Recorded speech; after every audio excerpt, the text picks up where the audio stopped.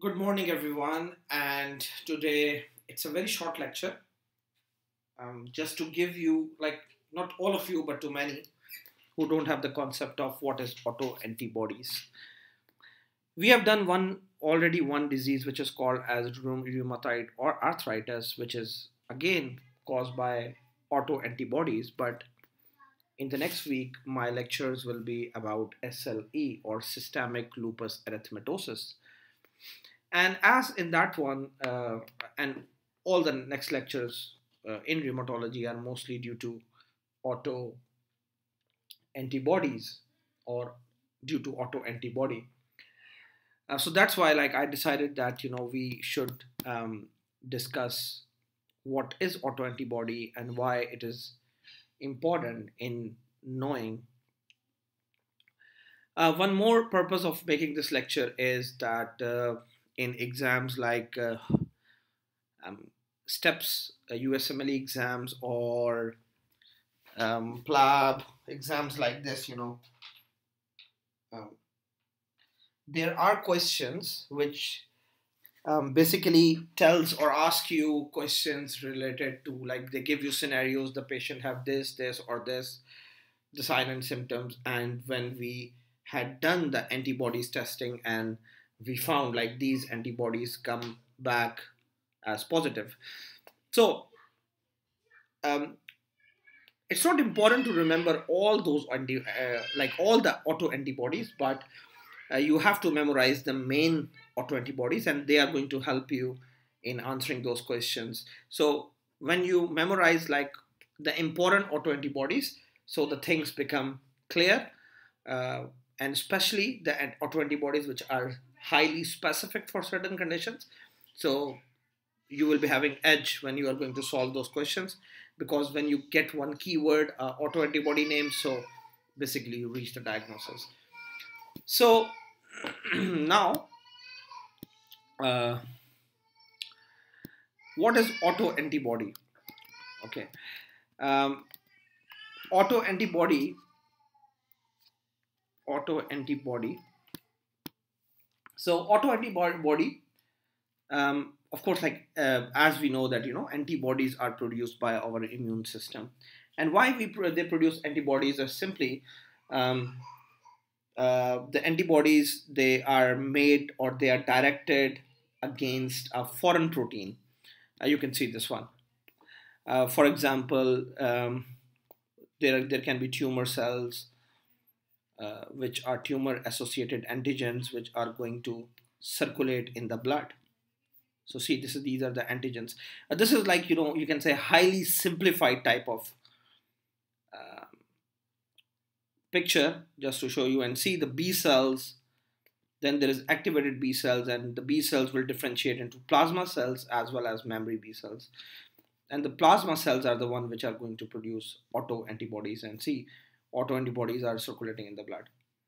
So, like, we are studying autoimmune conditions, right? Um, so now, basically, the B cells, they produce proteins uh, in two ways. One is randomly, and one is in response to some foreign protein or substance within the body, like a tumor. Tumor cells are substances which are within the body. So the definition is simply autoantibody is produced. Of course, it's a protein which is produced by the immune system, okay, of the body, that is directed against one or more of the individual's own proteins. Okay. And now, why this definition? See, now there's a word own proteins, that is important. Why? Because now we are talking about autoantibody. So most of the autoimmune conditions are caused by the production of autoantibodies, in which the antibodies, the immune system, make the antibodies which started damaging the body own tissues or cells. Okay, so again, what happens that what you can say, um, normally, our immune system have the capacity, or like it have a way to recognize its own proteins. uh, like, each cell is uh, have some special proteins on their surfaces. Now, what happened that sometimes the immune system, they started making antibodies, okay, or you can say pathological antibodies, right? Because they are not normal, and now they cannot recognize, or they can recognize, but I'm saying like they cannot recognize, because now these antibodies, they will start acting against the body own cells, or they will start damaging the body own cells, right? So that's why we call them as autoantibodies. Now, what is the cause of this thing? That is not well understood. Of course, like the researchers, they are doing researches, and many things they found, like they found environmental factors, they found some specific genetic makeups. Like yesterday in rheumatology, I was talking about HLA-DR4. Okay, so they found a lot of associations, but again, until now, they fail to recognize, you can say, exactly why the body have autoimmune conditions.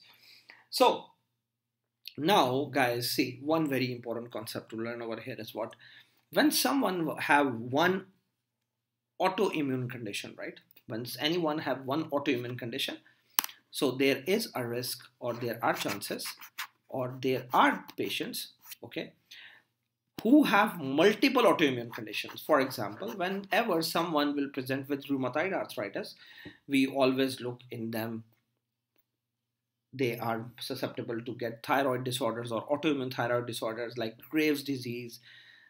They may have pernicious anemia, which is an autoimmune condition in which the intrinsic factor is not working fine, and vitiligo, in which there is skin have multiple depigmentation patches. So one very important concept is what, when someone have one autoimmune condition, they are susceptible to get more and more autoimmune conditions.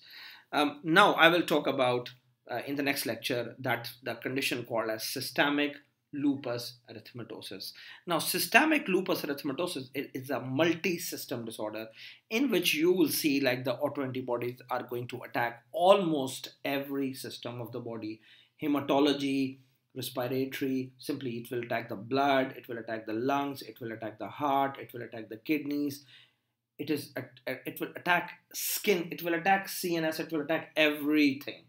Okay, so why? Because the autoantibodies are directed against the body own cells. So simply the conditions which are formed, which are caused due to these things, we call them as autoimmune diseases, right? So this is the thing. And there are a lot of autoimmune conditions in the body. Okay. Now, sometimes these autoantibodies, they are organ specific. So, for example, I will give you the example of Graves' disease. And now, Graves' disease, which is a thyroid disorder, what is going on in this one? That the autoantibodies are directed against thyroid only. So that's why, and see, there is eye changes as well.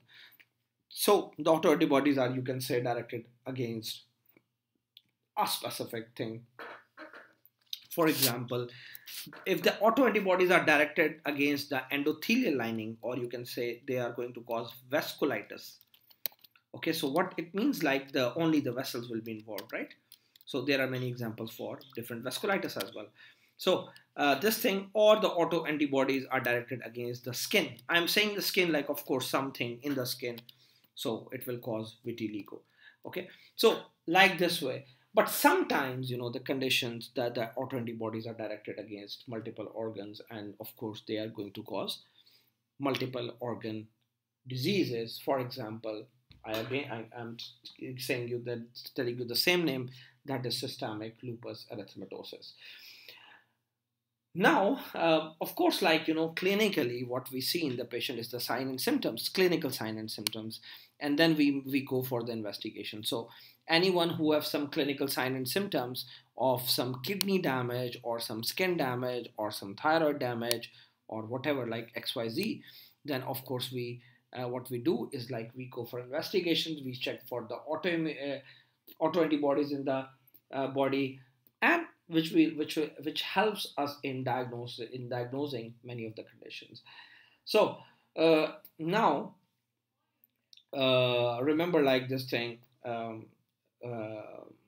it is always based on the sign and symptoms by which we go for investigations. So simply we go like with history, then we go for examination, and then we go for investigations.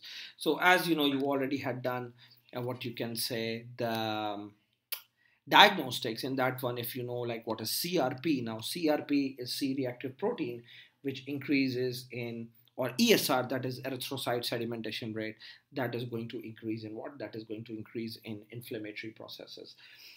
And now the important thing is to tell you what are the importance of these autoantibodies.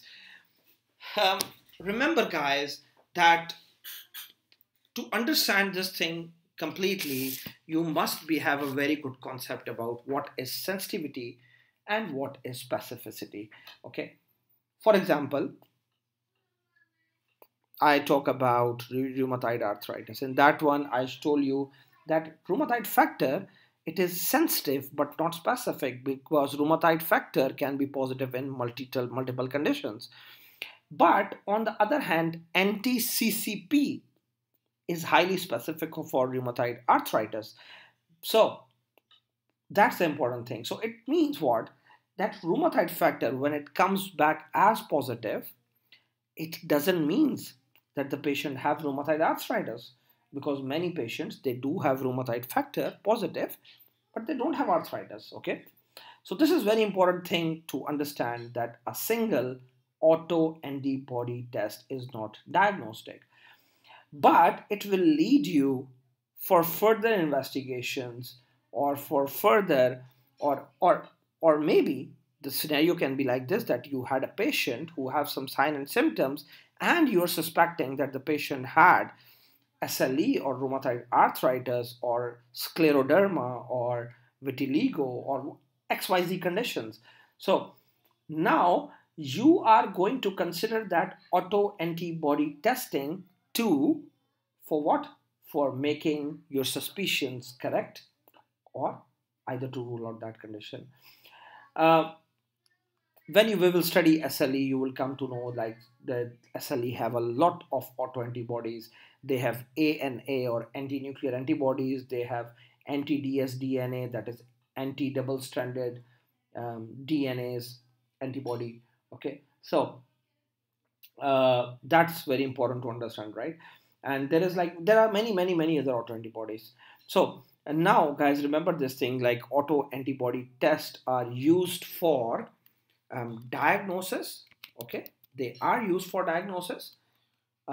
They can be used for to check the course of the condition, or the severity of the condition, because sometimes when autoantibodies are present, they tell like the disease can be severe. Rheumatoid arthritis, I told you, the patients who have rheumatoid factor positive, they get more severe type of conditions. And also we check, we also do this thing for to check for progression of the condition. Okay, so like how the condition is progressing, or you can say we can also do autoantibodies test to see the effects of treatment. Okay, so either the treatment you are giving is working or not. Now the important thing, of course, like in many of the books, you will get a full list of autoantibodies. Not all the autoantibodies you have to remember.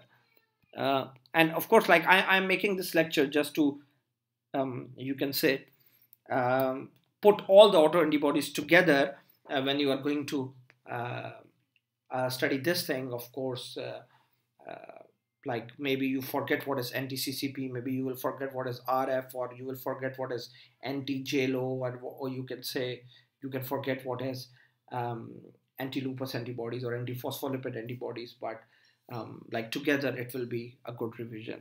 So see, you can say over here, okay, now see, like here there is, anti U1RNP, right? So this thing is written over here. So what is RNP? It is basically ribonucleoprotein. Okay, RNP is what? Ribonucleoprotein, and you can see over here anti-RO. Okay, now all this one have different names. Anti-RO are also called as anti-SSA. Okay, so now you will see like anti-LA, anti-SM, SM is Smith. So all these one are what? Anti-RNA binding protein antibodies and anti-histone, anti-dsna. All these are collectively called as what? ANA, anti-nuclear antibodies. So now what is anti-nuclear antibodies? So see, as the name shows, it is anti-nuclear.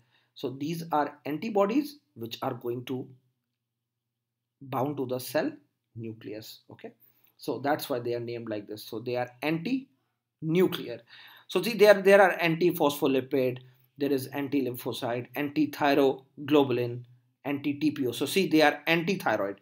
So we had done this thing, in endocrinology, Graves' disease and all this one, Hashimoto's and all this one, anti-hemocyanin. So this is not important. Anti-PL7 is not important. Why I'm saying not important? I'm not saying this thing from my side, but if you want to recheck, just see Kaplan's. They are not talking about these one. Okay, so when I'm saying like they are not talking about this one, what I mean to say, there are almost no chances like you will get these questions on any basic exams. Okay, so now for example, I would like to start with anti-RO. Now anti-RO, which are also called as SSA, this is what? This is a anti-nuclear antibody, right? Anti-nuclear antibody. Now, of course, like a lot of details will be available. You can say about these one. You don't have to go in too much detail because no one is going to tell you, like ask you these things, like what is NTRO, what it does, why? Because it's not needed, and simply you have to remember like this one is present in what conditions, right? Or this one is specific for which conditions. So, for example, I will tell you like, anti-RO, basically they target RO52 and RO60 proteins. Now, these are the proteins which they name on numbers, okay? So, now, the important thing that this RO proteins, they are expressed on the cell surface or the cell membrane, you can say, and basically anti-RO are directed against that. I'm telling you these details, though they are not important at all. Okay, that's why I'm telling you. I'm telling you that how they name them, and I will not tell you the details of all these things. I'm just telling you the detail of this thing just to tell you, and no one will ask you, what is RO, where they are expressed, or what is their function, because they are not important at all. Okay, now the important thing about this one, you can see over here that systemic sclerosis, or here it is written, um, sclero, scleroderma, right? Or you can say here you will see SLE, and you are going to see what you can say um, RA, which is rheumatoid arthritis, right? And now the important thing to I would like to mention you over here is that in front of these all, um, what you are going to see is the percentage. Okay, so what they are talking about here is like these one are positive in what kind of conditions, right? Like now again, see why I was saying one line before. I said like these are not specific. So when I said these are not specific, uh, there is a reason behind that thing, because see, they are not present in all the patients, right? They are present in just 15% of the patients, 32% of the patients, 21% of the patients. And of course, like when you will go, if you are interested, of course, if you will read this thing in detail, you will found, like, for example, NTROSS, which are also called as SSA. You can say, like, see, they are found in almost 32% patient of SLE. Many books will say like 50% and all this stuff, like depending on the areas. You just have to remember, like, they are specific to for what. That's the important thing. Okay, they are specific to what. That's the thing which matters, which you have to remember. Okay, so now this one, they are present in what conditions? Okay, now you will see subacute cutaneous SLE, 96-74%, maybe only antibody present in ANA negative SLE. Okay, increases risk of having child with neonatal lupus syndrome. Now I will tell you the important thing to remember about this one. You have to remember, guys, a very favorite question is what they ask, that there was a child who was born with, or there is a mother who have NTRSSARO. So remember that they increase the risk of neonatal lupus syndrome. And whenever the babies they are born with this thing, they have congenital heart blocks. This is the most important information you have to remember about this one. Leave these numbers. On the same hand, if you will see NT-LA, which is also called as SSB, okay. Now, this one, what is the importance of this one? That this is present, okay, in Sjogren syndrome. Okay, sorry, this one is Sjogren syndrome, SS, and this is systemic sclerosis. Okay, this one is systemic sclerosis. Sorry, like in the start, like that time, like there was something in my mind, but this is Sjogren syndrome. So usually occurs with NTRO. So see, they both occur together. Specific for, see, this thing is important. So specific for what? Sjogren syndrome. Okay, and SLE when NTRO is also positive. Increased risk of having child with neonatal lupus syndrome. So what is the importance of this thing? That these are highly specific for what? Sjogren syndrome. Then there is, you can say, anti-phospholipid antibodies, right? Now, anti-phospholipid antibodies are important to remember. Why? Because they, like their importance basically is more related to what you can say gynecological patients. Okay, why? Like again, you are going to study that thing in gynecology. Like basically, these are the females who have multiple, what you can say, abortions. Okay, so and the details, of course, I don't want to talk now, because like our topic will be on that side, which is like, of course, not you can say important right now for you guys. So anti-phospholipid antibodies, when they are present, basically they cause something called as anti-phospholipid syndrome, right? And as I told you, gynecologically, these are the females who have multiple um, abortions. Okay, so see this one, anti-phospholipid syndrome, 100%. Okay, so by definition present in what? Antiphospholipid syndrome. Only small subset of SLE patient develop clinical syndrome of antiphospholipid antibodies, and if positive, will often get a false positive VDRL test. Now, this thing is something which you cannot encounter in the basic exams, but this is something you can encounter easily, that a female with multiple, what you can say, abortions, what could be the reason? And their antiphospholipid antibodies come back as positive. Then there is antihistones. Okay, now antihistones antibodies, if you will see, are very important things which you have to remember. See, the thing is written over here. They are highly specific for drug-induced SLE, and you can get a question like this simply, that they will say that someone who was using some drug, okay, and they will give you the drug. Now maybe you cannot remember all the drug which can cause lupus, Okay, we call it as drug-induced lupus. Maybe you cannot remember the name of all those drugs. Okay, but if they will say that anti-histone antibodies are positive, guys, done. Your choice should be drug induced lupus. Okay, drug induced SLE or drug induced lupus. Of course, there is a list of drugs which can cause. For example, most of the patients who are on procainamide, this is a drug which we can give for the rhythm problems as well, or isoniazid. So these things, isoniazid we give for the treatment of many conditions, especially tuberculosis.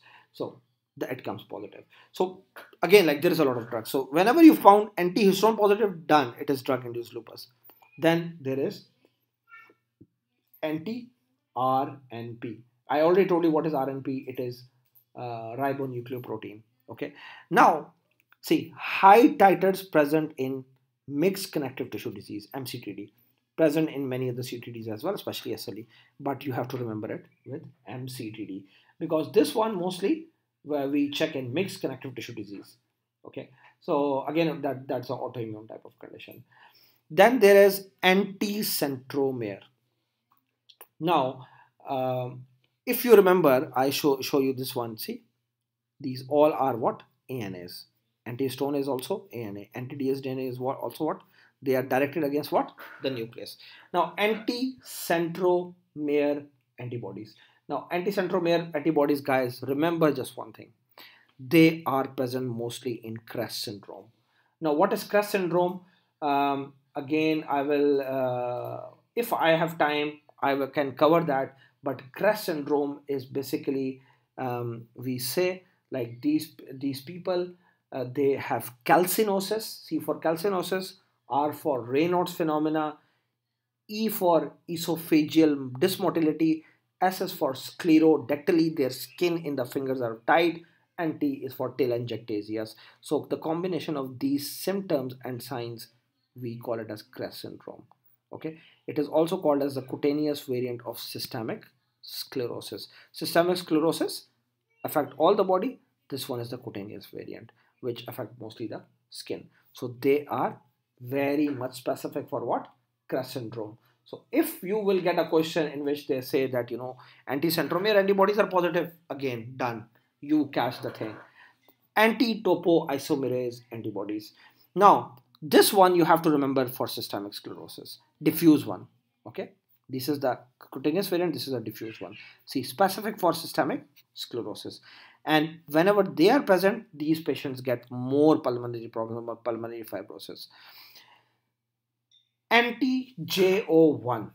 Okay, this antibody is not so important, but remember, whenever, because they give the questions about polymyositis or dermatomyositis in a different way. Of course, like these are rheumatological conditions which basically cause myositis, but they basically give a photograph or the knuckles. They like this one, polymyositis and dermatomyositis. They give rashes on the knuckles and a helicotroph rash type of rash also. So like they always ask this disease from that point of view, but of course like they are present in this one. Okay, and these percentage, what they are written is here is simply they are like this one denotes like how many healthy patients they have, this thing, healthy people. So you can see like these one are not present in healthy people, but RO can present in 0.5% of healthy people. Antiphospholipid, less than 5% of the healthy people, they have this thing, but they don't have disease. Okay. And after that, there is C-ANCA and P-ANCA. Now, C-ANCA and P-ANCA again are very, very, very important. So, what is C-ANCA? Remember this thing, guys. C-ANCA, which is like the name given to them. ANCA is anti-neutrophilic neutrophilic cytoplasmic antibodies. Okay, we call it as ANCA.